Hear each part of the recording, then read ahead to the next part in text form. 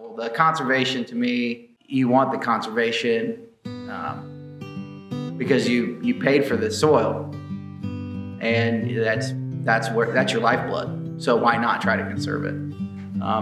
You drive by or you see washouts or silting out and gullies, and that's all your topsoil just washing away.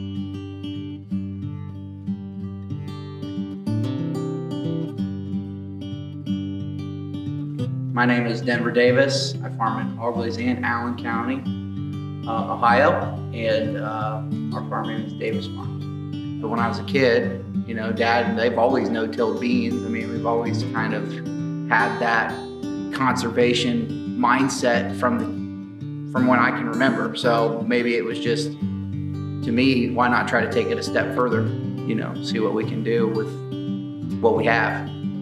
And it's a group effort. I'm not all by myself out here. So we had to find a way to make it work for everybody, because we all want to farm, but as everybody knows, the margins are thin. Well, there's 7 of us involved in the family operation. We all work together,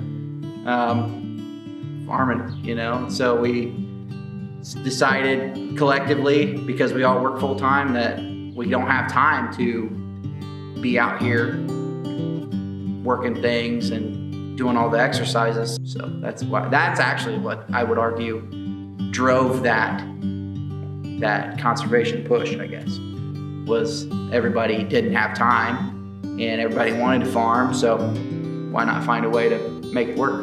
And then, after about year 2, we started seeing some real benefits. The soil didn't wash. It was a little more forgiving, if that makes sense. And then, year 4, which is where we were at when the contract that we were in was up, is like, man, we're really seeing a lot of, of benefit here. Even when you just, like, if you take a shovel out there across you can compare side by side anywhere almost around here, and just see, we have worms, and we have, we got all kinds of rabbits in the fall, and there's no ponding, there's no washing. It works as it's supposed to. The soil changes that we're seeing, and then in the fall when we get a little wet, maybe,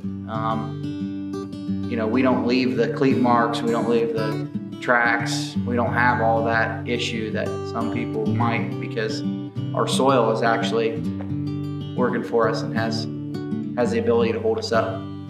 What kept us going was we just started to see benefits. And now we're to the point where I'm thinking about shifting away from some commercial fertilizers. Don't plan on going full hippie, but we're gonna start looking at some of that, because I think once you establish that baseline of a healthy soil, and you have your microorganisms, and you have your soil health, that's when you can do that.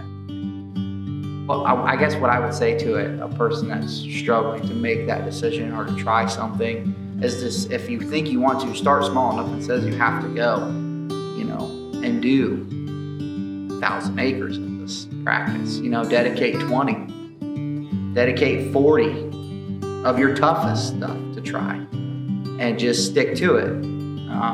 Patience in this system is a virtue. So it's